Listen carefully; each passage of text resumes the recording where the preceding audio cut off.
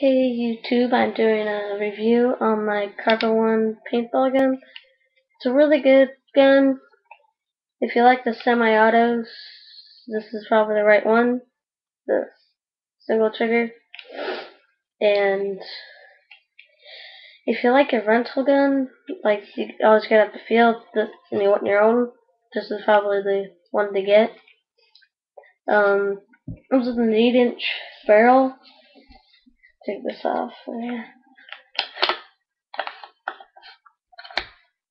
It's just an 8-inch barrel. It's an okay barrel. Might want to get a little bit longer one if you're into accuracy.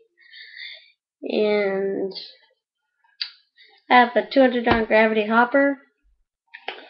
Feed neck will come loose a little bit, so might want to tighten it before each match. Right here. And right up here.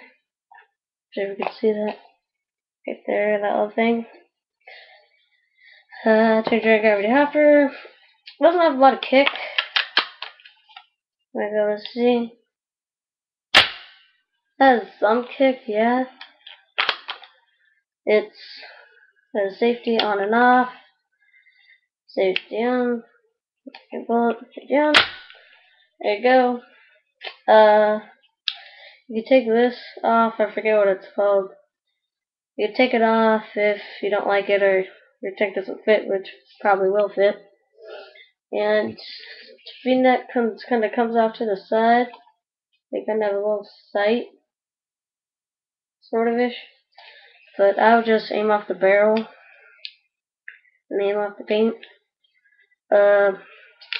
Overall, really good. Probably this is a really good first gun.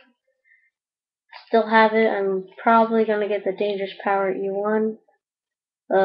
Heard that's a pretty good gun.